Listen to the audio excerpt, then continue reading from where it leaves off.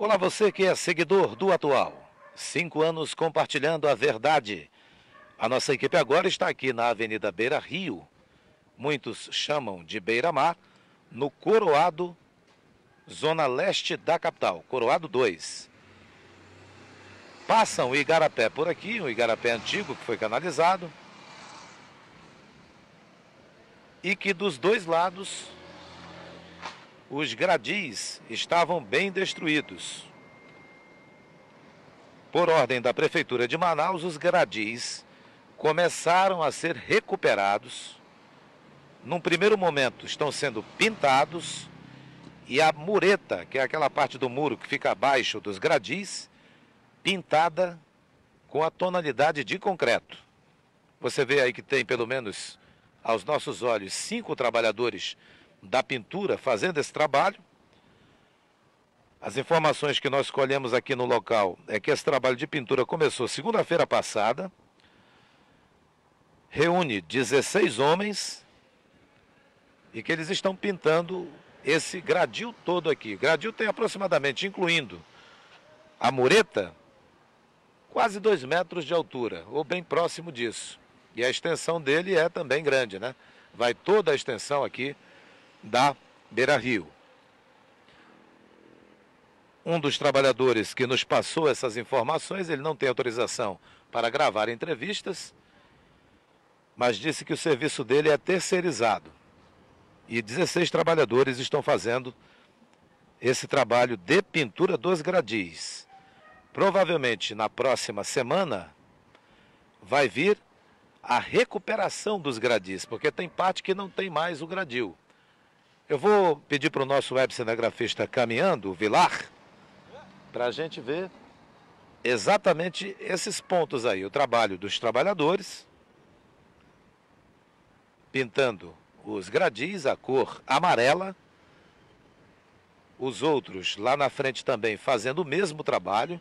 Esses gradis são importantes para que evite queda de pessoas no igarapé. Essa parte aí que está faltando, ó, é uma das partes que está faltando, mas de acordo com o rapaz da empresa, uma outra empresa que vai fazer a recuperação dos gradis, e aqui os trabalhadores já trabalhando desde a segunda-feira. Essa é uma outra parte aqui que está faltando também, a complementação dos gradis.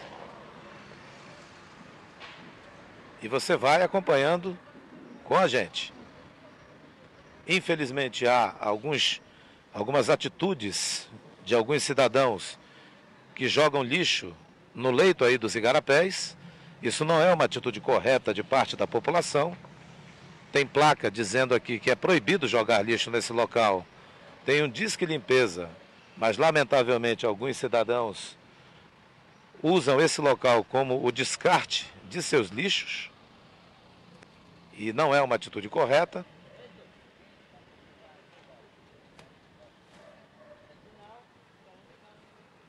O ideal seria que todos fizessem a sua parte. E ali o outro rapaz, o outro trabalhador já vem pintando a parte de concreto que a gente chama de mureta. Essa parte aí.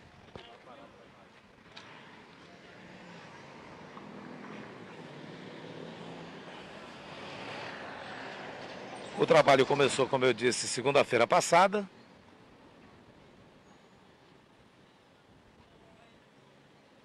Está continuando esta semana e na próxima deve vir o trabalho de recolocação dos gradis nos locais onde está faltando.